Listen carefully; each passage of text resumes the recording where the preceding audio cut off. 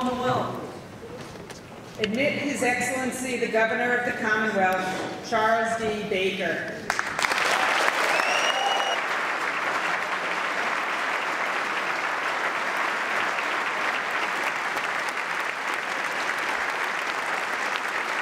We've led the nation on our efforts to tackle an opioid crisis that has terrorized too many families across this Commonwealth and this nation.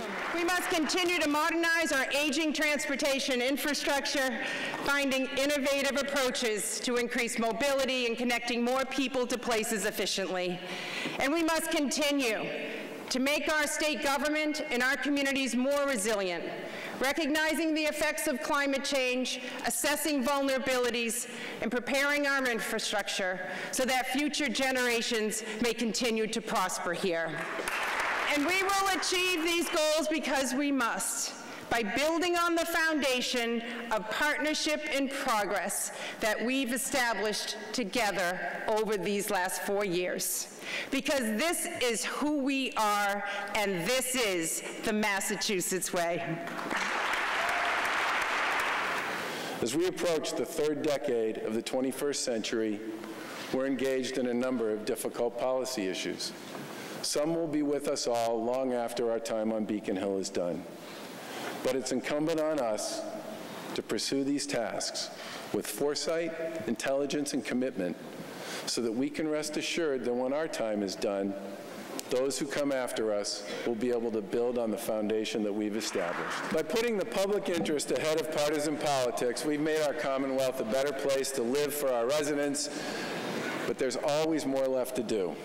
When it comes to the difference in performance between urban and suburban school districts, we can and we must do better.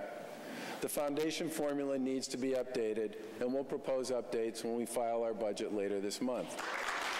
The progress here is not just about money. Our budget will also include opportunities for underperforming school districts to invest jointly with the Department of Education in proven best practices like acceleration academies, professional development programs, after-school enrichment initiatives, and leadership development programs.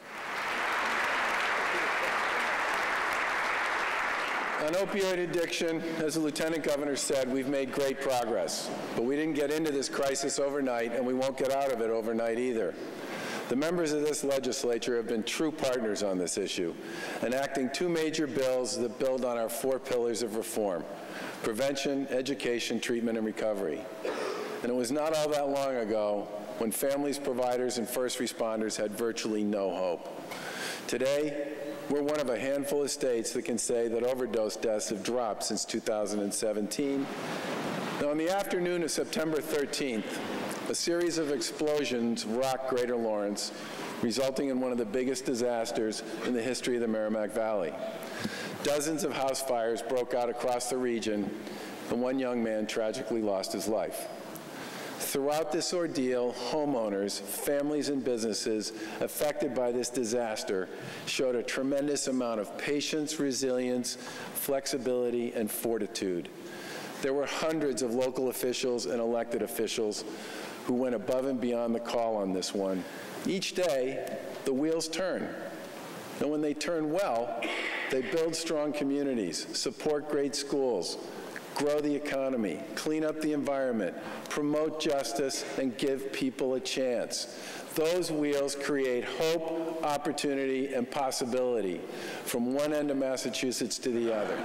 This state is bursting with talent, humor, and decency, boldness, and common sense. Our abiding sense of patriotism, belonging, and community has made us strong and has carried us forward for almost 400 years.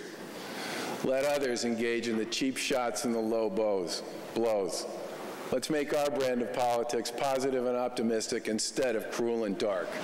And instead of the bickering and the name-calling that dominates much of today's public debate, let's build on the work of those who came before us and make our work about how we can make this state better for the people who call this glorious place home.